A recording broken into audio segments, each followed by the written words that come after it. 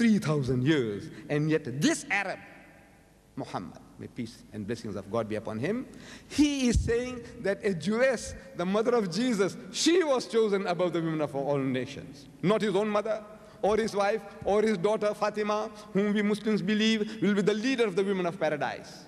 No. Mary, the mother of Jesus, was a woman chosen above the women of all nations. I say account for that. Account for it. Why should an Arab go out of his way and provoke his own people and honor this Jewess? As some would say, a woman from his opposition.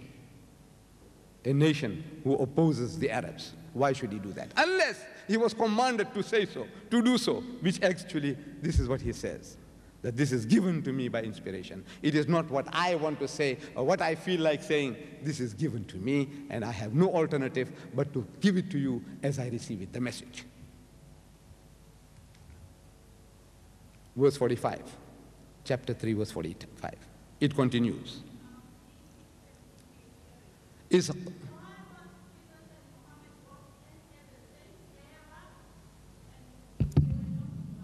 Excuse me, lady, there will be time for questions. Let the speaker carry on. At the end of the session, we'll give you an opportunity. Please let the speaker carry on. Chapter 3, verse 45. It continues, the birth of Jesus. إِذْ قَالَتِ الْمَلَائِكَةُ يَا مَرْيَمُ. So behold, the angel said, O Mary, إِنَّ اللَّهَ يُبَشِّرُكِ بِكَلِمَةٍ مِّنْهُ, that Allah gives you glad tidings, good news of a word from Him. Ismuhul Masih, His name will be the Messiah, translated Christ. Ismuhul Masih, Isa ibn Maryama, Jesus the son of Mary, wajihan fi dunya wal akhirah, held in honor in this world and in the hereafter, wa minal muqarrabin, and of the company of those nearest to God. What the Christian would say, sitting on the right hand of God. Many people misunderstand, thinking that God Almighty is sitting on a glorified chair, a throne, and Jesus Christ on another little chair by his side, like a little flea or a molecule. Imagine if God Almighty is sitting on a throne physically, then Jesus, he wouldn't be even a speck. No honor. No.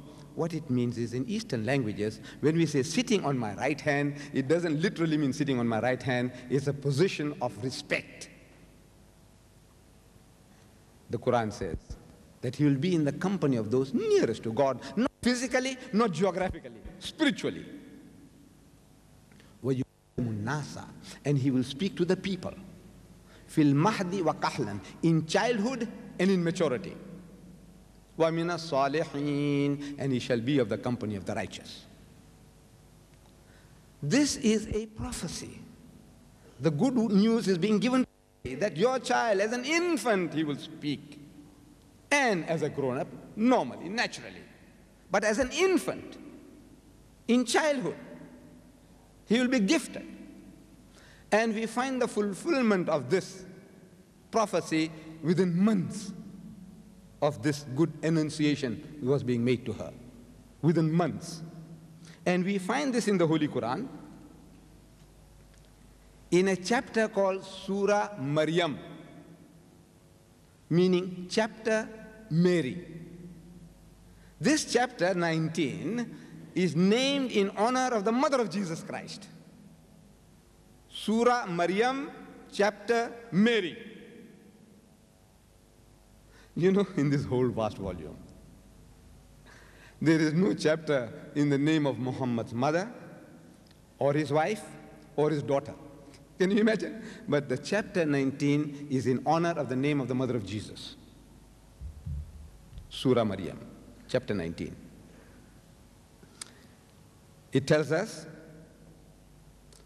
verse 27, I'm starting, that after the birth of the child, these circumstances being peculiar, she had retired to a remote place in the east. There is no Joseph the carpenter in the Quran. You know Joseph the carpenter? There's no mention about Joseph the carpenter here. This is a miraculous birth, and it speaks about it miraculously. There is no genealogy of Jesus like we find in the New Testament, in the Gospel of St. Matthew and the Gospel of St. Luke. Between the two, they give this man, mighty messenger of God, 66 fathers and grandfathers. 66. A child that was born miraculously, they go out of the way to give him a genealogy. The Quran does not speak about any genealogy. It does not mention Joseph the carpenter or any other carpenter. So the circumstances of the conception being peculiar, was immaculate. She retired to a remote place in the east, says the Quran, and after the birth of the child, she returns. Shamelessly, of course, carrying the little child infant in her arms. فَأَتَتْ بِهِ قَوْمَهَا تَحْمِلُهُ. So at length, she brought the babe to her people, carrying him in her arms.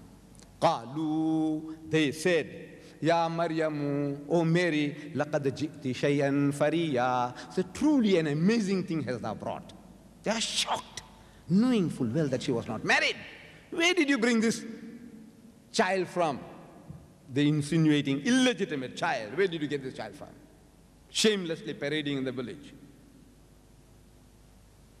Ya ukhta Haruna, so O sister of Harun, coming such a noble ancestry of the children of Aaron, the brother of Moses, the Levites, the priestly class among the Jews. You come from such a priestly and noble family. Ya ukhta Haruna, ma kana abuki imra'a saw'in wa ma kanat ummuki baghiya. So your father was not a man of evil, nor thy mother a woman unchaste. Insinuating, where did you bring this illegitimate child from? What is she to do? Would they listen to her explanation? Would you listen to your daughter's explanation? If she tells you, says, Daddy, you know, I heard some voices, and now this child is born, you'll believe her. Would you? They were in no mood to listen to such stories. What was she to do? She merely pointed to the babe. فَأَشَارَتْ إِلَيْهِ, says the Quran. She merely pointed to the child and says, ask him. She knew that this was no ordinary child. Ask him. So they say, قَالُوا كَيْفَ نُكَلِّمُ مَنْ كَانَ فِي الْمَهْدِ سَبِيًّا. They say, how can we talk to one who's a child in the cradle, a baby, an infant? How can we talk to him? And by a miracle, he spoke from his mother's arms and defended his mother against an unbelieving audience. He says, قَالَ إِنِّي عَبْدُ اللَّهِ. So most certainly I am the servant of Allah. آتَانِيَ الْكِتَابِ. He has given me revelation. وَجَعَلَنِي نَبِيًّا. And he has made me a prophet. وَجَعَلَنِي مُبَارَكًا أَيْنَمَا كُنْتُ وَأَوْصَانِي بِالصَّلَاةِ وَالزَّكَاةِ مَا دُمْتُ حَيًّا وَبَرًّا بِوَالِدَتِي وَلَمْ يَجْعَلْنِي جَبَّارًا شَقِيًّا. He said, I am indeed a servant of God. He had given me revelation and made me a prophet. And he had made me blessed wheresoever I be. So, and he hath enjoined on me prayer and charity as long as I live. And he has made me kind to my mother and not overbearing or miserable. He has made me kind to my mother and not overbearing or miserable. This is the first miracle that Jesus Christ performed according to this holy book of Islam. He defended his mother against an unbelieving audience as an infant from his mother's arms. I want you to compare this first miracle of Jesus with the first miracle that Jesus Christ performed according to the Holy Bible. You know what miracle he performed? It was at the marriage feast at Cana. You read in the Gospel of St. John that Jesus and his disciples had gone there and they ran short of wine. So his mother comes to him, he says, my son, knowing that he's got that mysterious powers. God had given him powers.